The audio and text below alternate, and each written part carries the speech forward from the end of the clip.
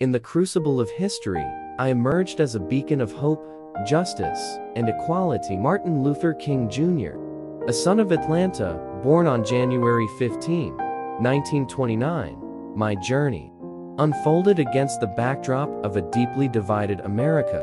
From the hallowed grounds of Morehouse College to the sacred pulpit of Ebenezer Baptist Church, my early life was marked by a profound calling for social change.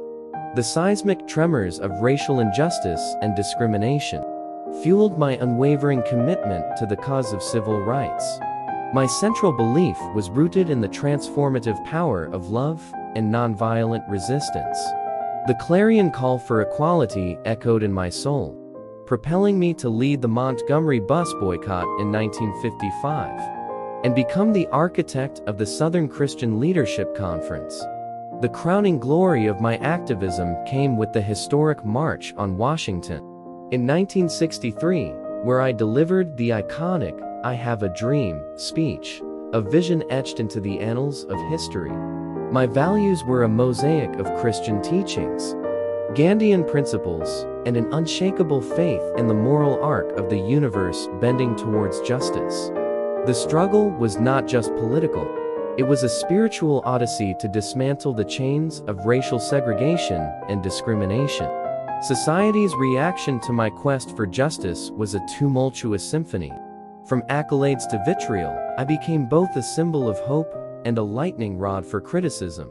The Nobel Peace Prize in 1964 bestowed international recognition, yet the walls of Birmingham jail bore witness to the harsh realities of resistance.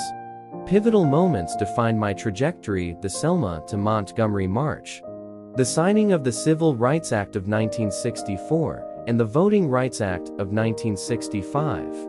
However, the winds of change also stirred controversy and the dichotomy of my methods, and the pace of progress spurred debates that echoed across the nation. Labeled as a disruptor, an agitator, or simply a dreamer, my identity was forged in the crucible of struggle. Yet, the torchbearer of the civil rights movement could not escape the shadows that accompany such a perilous journey. In the tapestry of my life, I found solace in the steadfast pursuit of justice, guided by the unwavering light of my convictions.